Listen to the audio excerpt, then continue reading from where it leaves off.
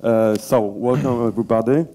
Today we would like to talk about Hadoop in a few words. I'm Osiński, sysadmin in Allegro Group. And I'm Robert Mroczkowski, also sysadmin at Allegro Group. Short list of contents for today. First we will talk about Hadoop basics. Later we will talk about data gathering, simple processing of data within Hadoop cluster. Later, a few words about getting knowledge from our data and short example how to visualize our data. So, let's start. Okay. Every presentation about Hadoop starts with this big data buzzword, but what hides behind it is just petabytes of structured and unstructured data that is very hard to be analyzed in traditional way. So, there was analyzed that only 12% data in each company is used again. So what are the sources, what are the reasons that only 12% data is analyzed? First of all, some kind of information aren't even gathered in central storage system, as for example applicational logs or system logs. They are just left on devices, and during the log rotate they are just lost. So in the following there will be one presentation about log gathering system, and for the completeness I think that you might want to follow this one. But as I said, a lot of data is not gathered. But how can we gain knowledge from the information that we have in our companies? So here is the place where the elephant appears on stage. Hadoop is just one of the big data solutions. If you want to remember only a few things from this presentation, I think you should stick with this slide and those keywords. So as I said, Hadoop is powerful, is scalable, in its roots is the MapReduce computing engine. It runs on the commodity hardware and allows you to handle with petabytes of data. We might think about Hadoop in two levels. First of layer is the storage system.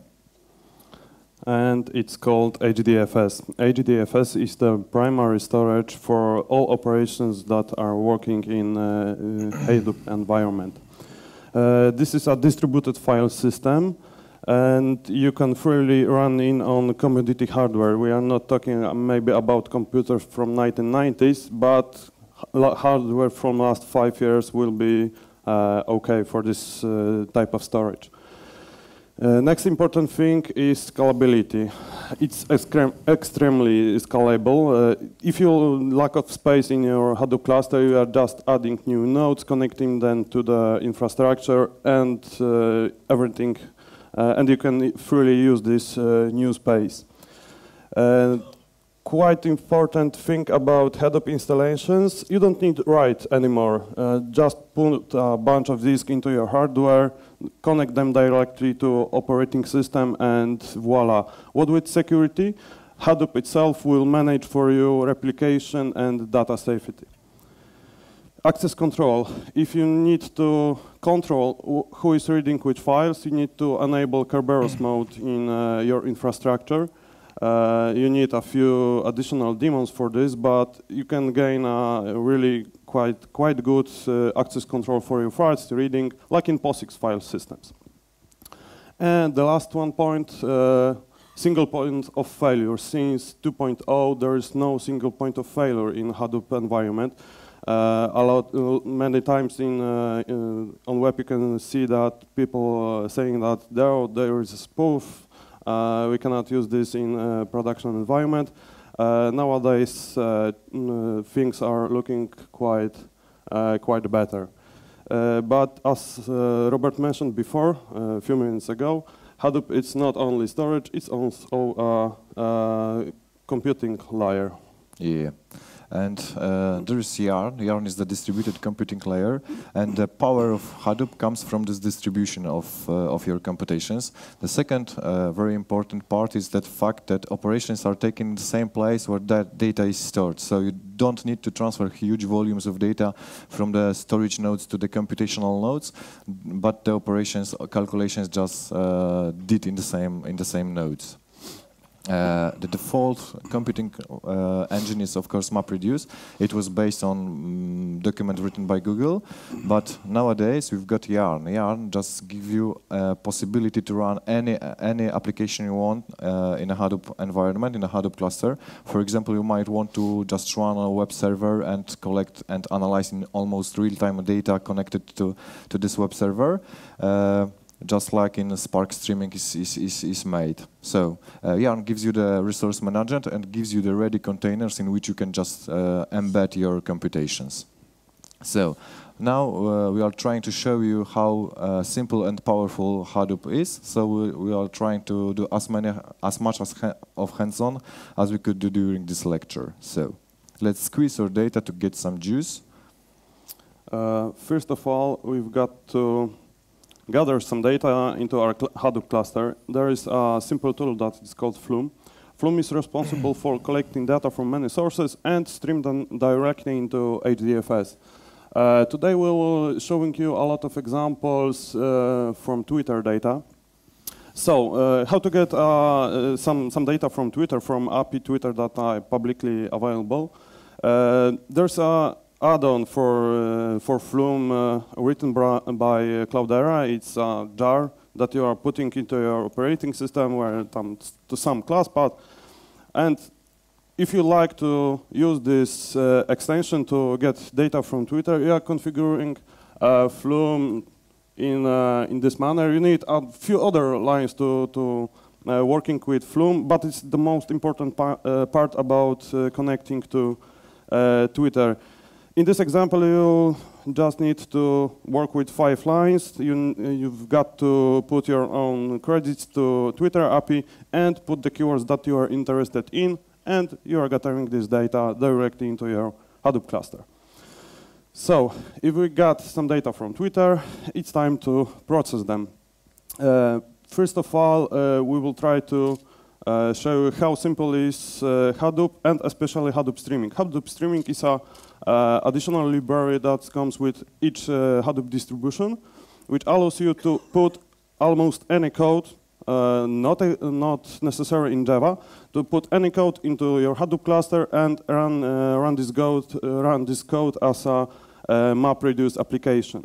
So you really don't need to write in Java any code. You can write in Python, Perl, or Oak even application, and put your code into MapReduce framework and run this code on your cluster. So let's take a simple example. This is a map phase of MapReduce process. We would like to count per day all occurrences of Hadoop keyword in our tweets. So we are moving across our data set, and the important thing is probably the last line. We are printing date and counter for this date for this tweet. So we are writing date and 1 for this tweet. What next? If we are talking about MapReduce, we've got to also write a reduce phase for this example. In reduce, we are just collecting all data that comes from the map phase, and we are counting the ones by date. What's the important in this example? Hadoop is doing some job for you that's responsible for sorting keys from the map output. So you don't need to bother in your reduce phase to detect that key is changing or not. You are just counting keys on your input, and if key is changing, you are just making another calculations. This is a reduce phase. Let's see how to run this simple code in Hadoop cluster. Yes, and that's all, almost all. So what we are doing in this example, we are running Hadoop streaming library with the Yarn engine. We are attaching special files to our job. We are specifying which file is responsible for map, which one for reduce. We are specifying input and the output path in the HDFS.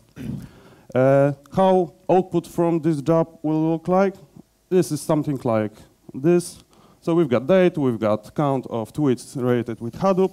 Now the last step in the whole process is to get this data to, I don't know, you can we've got an example in Python. You can write some graphs or whatever you want with different tools.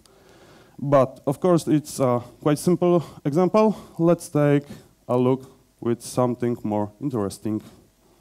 Yeah. Now we would like to get the knowledge from our data. For example, we've got the user history, user behavior on our marketplace company, and we would like to offer a customer a new product he would like to buy.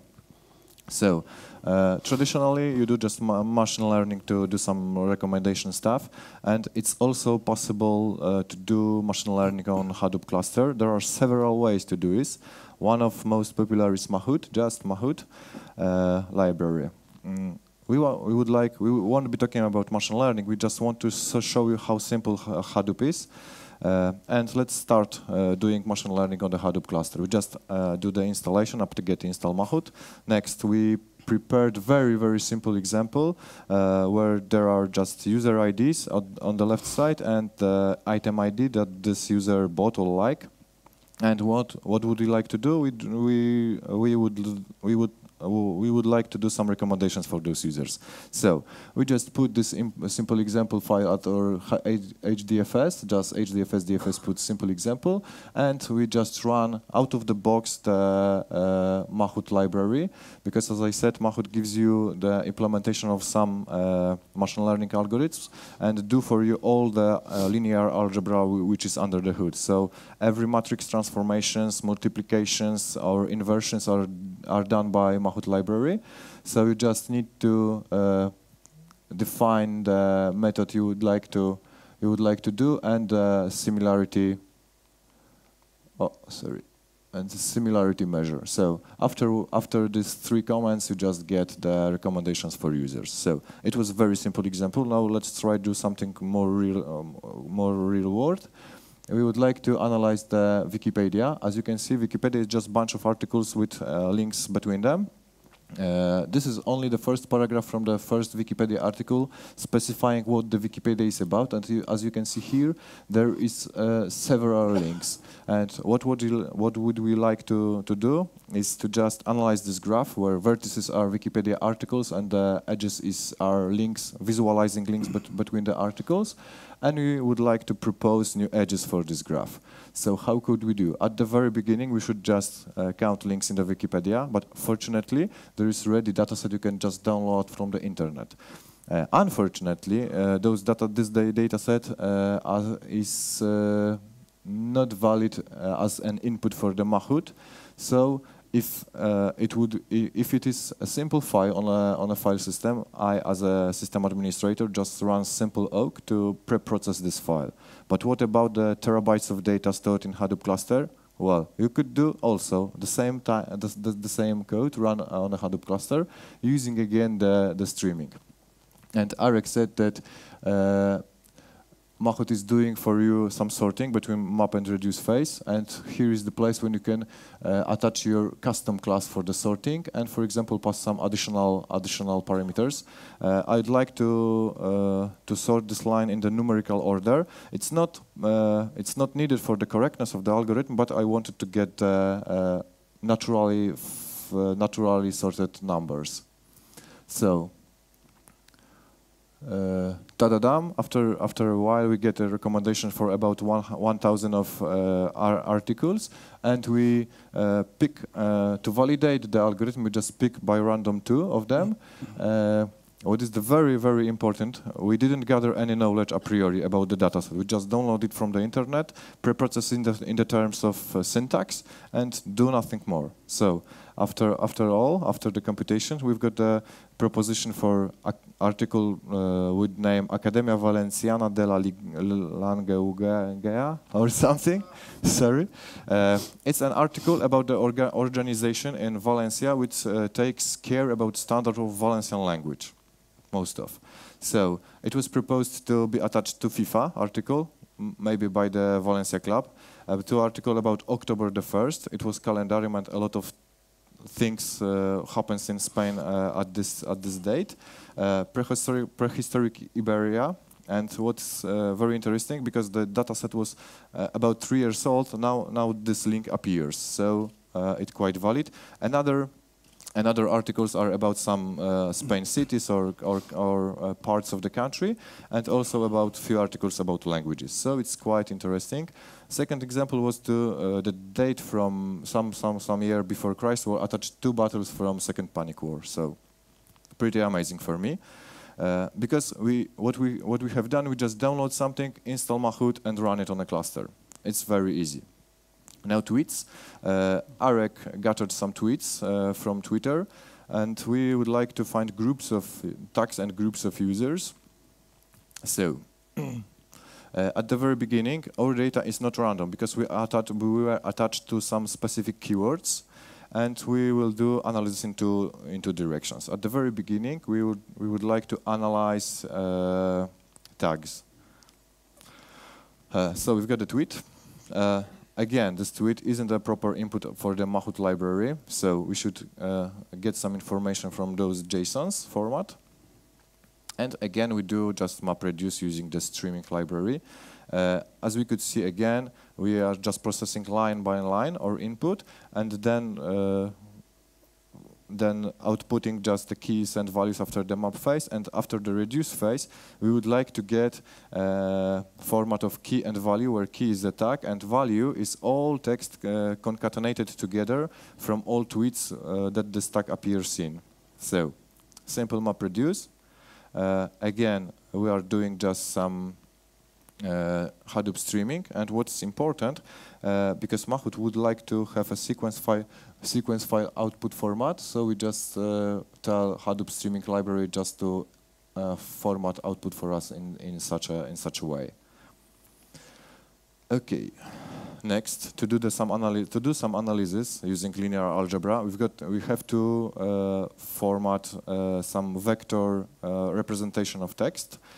Again, we just run some algorithm from the Mahout library and get this format of our tweets. So we reformat JSONs into vectors of numbers. So it was quite easy. Now it's time to begin clusterization.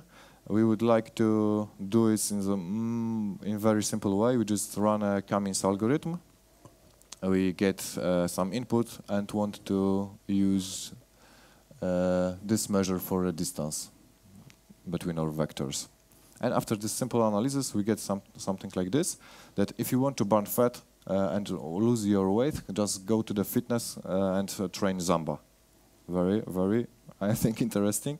And if you want to just use some open software, you should maybe be interested in Linux and with distributions like Ubuntu or OpenSUSE.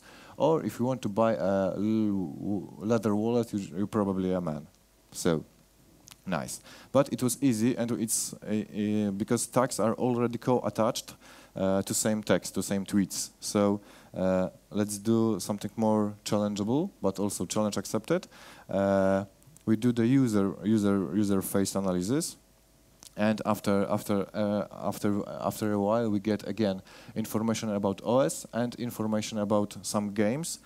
That if you want to play a game with your friends, just go to the App Store and download this game. Yeah, it was just like that.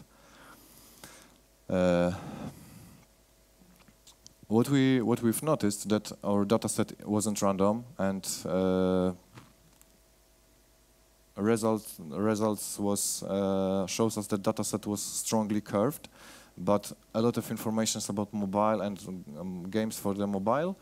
But I think that OS result is great. The last thing about getting knowledge from this Twitter dataset, we would like to know what's going on the Hadoop world. What about the tweets only about Hadoop, something like this. And after, again, Mahout analysis, we get information that Cloudera wants to do big data in real time, and Hortonworks wants to replace Cloudera by doing researches. So I think that's nice.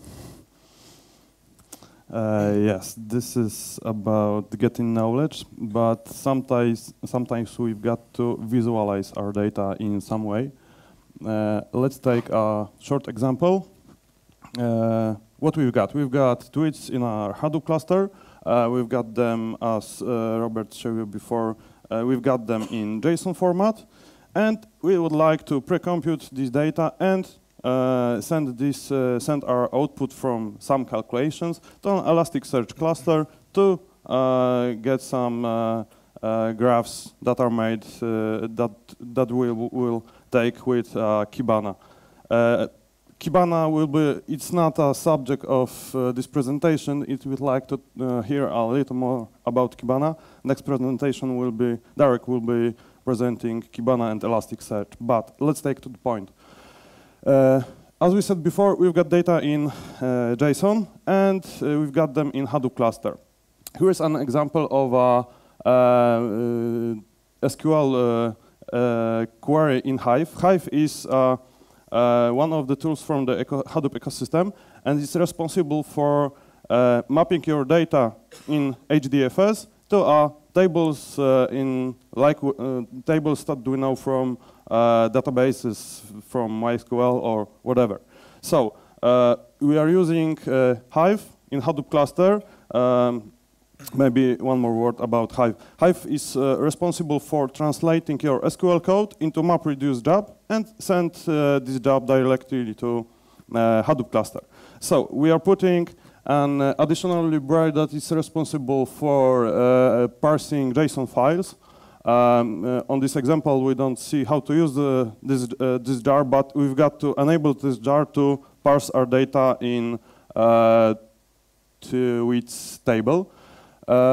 We are pre-computing some data for April, and we will, on the next step, we will also pre-compute data for May. And what we'd like to achieve, detect new trends in May that are not available in April. So we are generating some aggregation from our tweets. We are getting data from April from this year. And we are grouping our data by date, by hashtags, and by language that is connected with this tweet. And we are storing our data in this location in HDFS. It's quite normal. If you know SQL, it's quite normal example. What's more? As we mentioned before, we would like to pre-compute some data and send them directly to Elasticsearch. So we are enabling another library that is responsible for talking with Elasticsearch cluster. How to use this library? We are just saying to our Hive metastore that we are using a special handler for storing this data.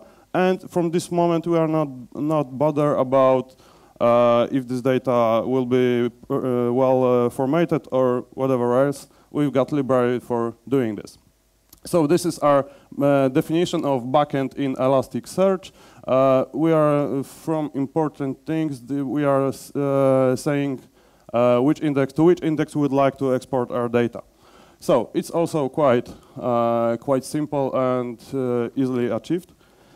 And now we'd like to feed our Elasticsearch cluster with some data. Probably you know SQL, and you see that this example is very, very simple.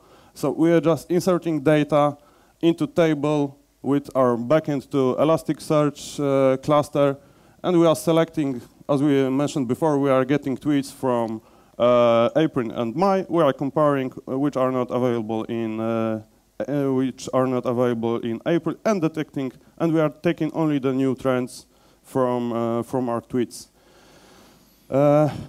After running this query, our data are available in Elasticsearch, and with a few simple clicks, we'd like to show how to get some graphs from this data.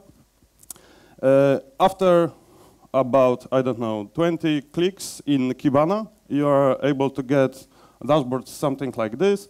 We see that trends are starting by May, by the 1st of May. So we took the right data from our cluster. And here we've got counts for sums, totals for tags that were not available in April. As we can see, Eurovision was quite popular topic in this month. We've got Zoom icon here, and if you'd like to see something more about this specific tag, we are just clicking this icon. You remember that we sent to Elasticsearch also data that will show us language which is connected with tweets. And after clicking this icon, we are getting the screen only with this little tag, and we know that Eurovision was quite popular in Spain, probably in Spain. And it was quite easy, isn't it? For today, I think this is all what we'd like to show you. Thank you for your time. Any questions, please?